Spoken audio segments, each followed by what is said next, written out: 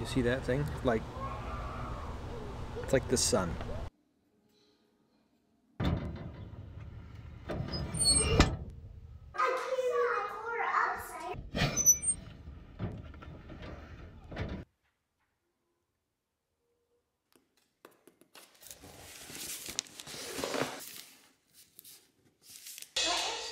Drums. No.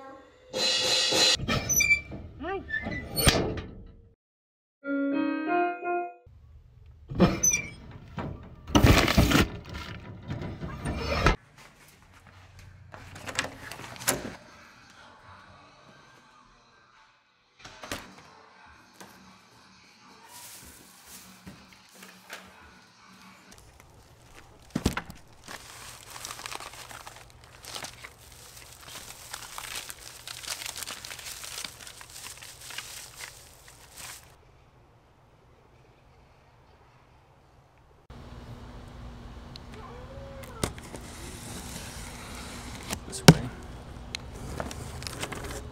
User manual. Hooks.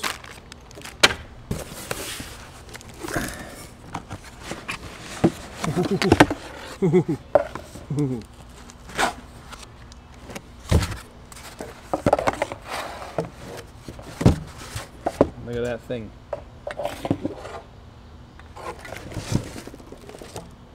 Let's get that out of frame.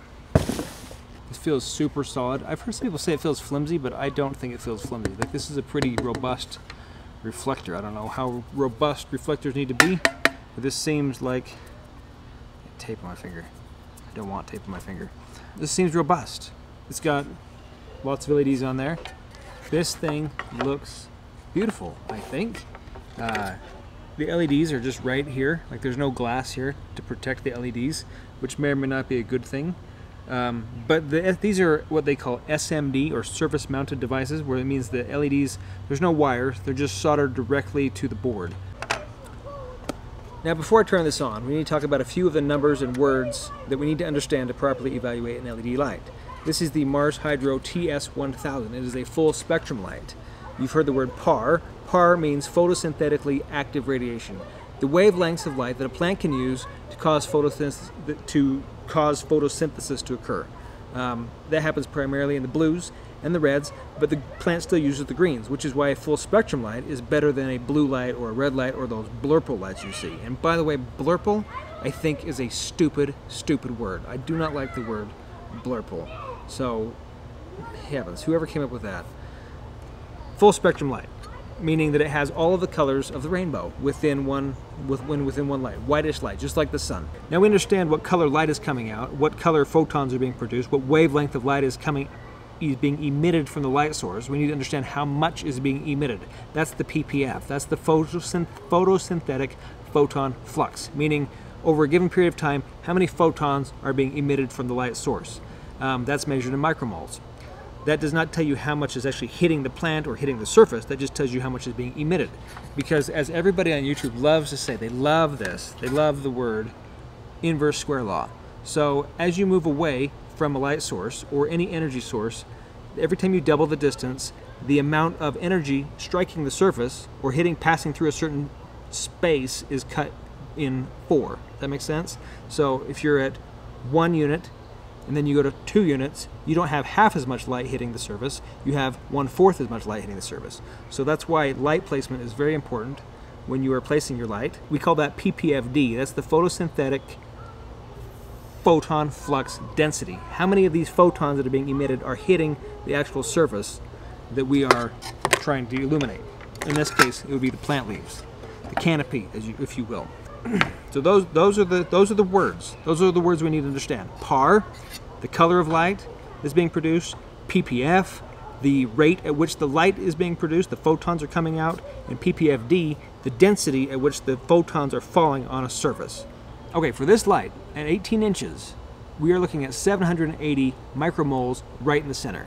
Now, as it gets to the edges, you fall off at about to 150 to 160 micromoles around the edges. So, you know, as you would expect, most of the light's right in the middle, dissipates as it goes out.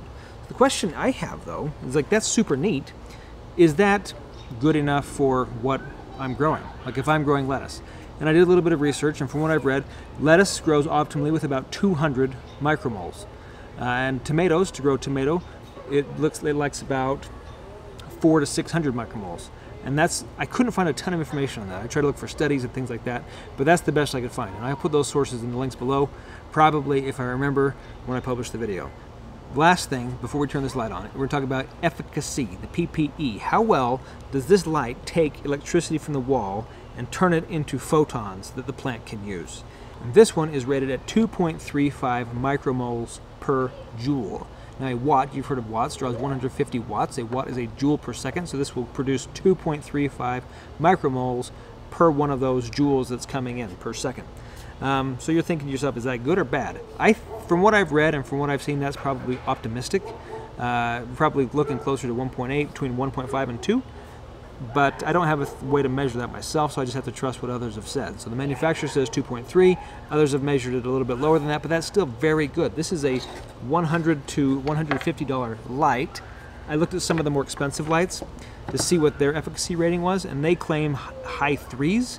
Now you can push the LEDs a little harder if you can cool them better, right? And not burn them out, not shorten their lives. This just has the reflector as the heat sink, so I suspect that that's part of the reason they can't push them harder. Once you start adding fans and active cooling, all those things, you're adding to the cost, which pushes it out of the $130 range. So I think this thing is very efficient for what it is doing. So let's turn this thing on. Should we turn this thing on now? Enough fooling around. We know what color the light is, full spectrum. We know that it has an average efficacy of 2.35 micromoles per joule. We know that it claims that it's hitting 700 and whatever micromoles in the middle of the table at 18 inches. And we know that we can grow a tomato plant with 600 of those micromoles, between 400 and 600, and lettuce. You can grow lettuce with 200. So yeah, maybe you could put like lettuce around the edges and like a pepper in the middle or something. I think maybe that's what I'll do. Anyway, let's plug it in. Let's check it out. No. Standard computer style power cord.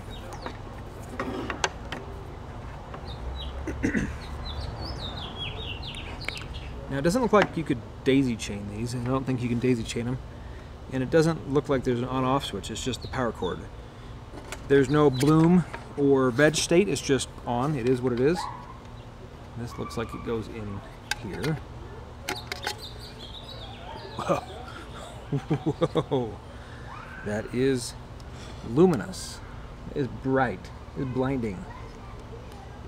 My heavens. Can you even see how bright that is? You see how bright that is? Let's see if we can figure out how this dimmer works. Like a little rubber plug or something. I don't know what to do with that. I didn't want to have to resort to this. Screwdriver. Remove silicone plug, adjust with screwdriver. Use multimeter to test actual power. I'm not doing that.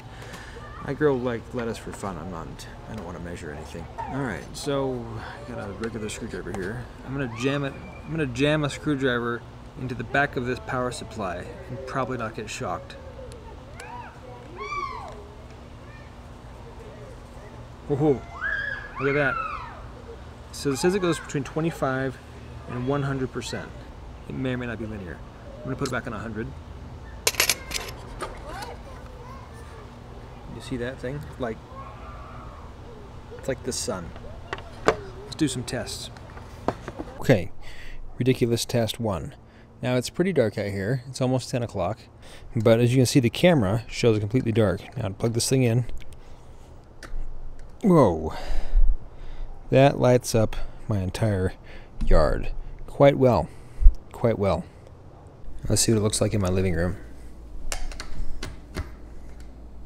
Yeah, it's like the sun came out. Alright, sun test, here we go.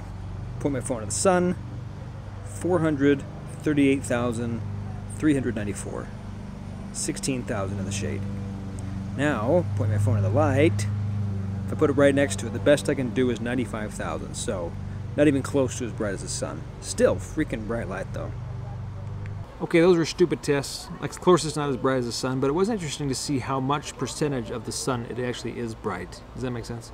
Is that a sentence? It lights up my living room fairly well. It lights up my backyard pretty well when it's completely dark outside. But what I really want to know is, I've read all the numbers, I've read all the specs, will it grow a freaking pepper? That's what I want to know. So what I'm going to do is I'm going to, next time, in my next video, I'm going to hang this light, I'm going to set up the ebb and flow container, I'm going to plant a pepper in the middle, something that flowers for fruit. I'm going to plant chamomile, kind of a little bit away from that, something that flowers for flowering's sake. And I'm going to plant on the peripheries where there's not quite as much light, plants that don't need as much light, like peppermint, and I can get myself some peppers and some herbal tea, which sounds amazing to me. Maybe not at the same time, but I do want both of those things. So, thank you so much, Mars Hydro, for sending me this. It seems like a solidly constructed light.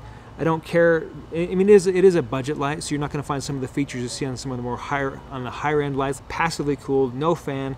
The dimmer is awkward, but I don't care because I'm not going to be changing the brightness very often. I don't care that it doesn't daisy chain because I only need one. I don't care that there's no on-off switch because I use timers for the lights. I don't know. It just seems like a nice plug-and-play, budget-friendly light. So I will try it out. I'll let you know. Stay tuned. I'll probably give it away in a couple months. Yeah, so stay tuned for that. And thanks so much for watching. Like, subscribe, whatever it is you do. Share with your buddies, friends, mom. Share with your mom. Have you ever shared one of my videos with your mom? Is your mom into hydroponics? Anyway, that's enough rambling. Thanks so much for watching. I'll see you in the next one. Bye-bye.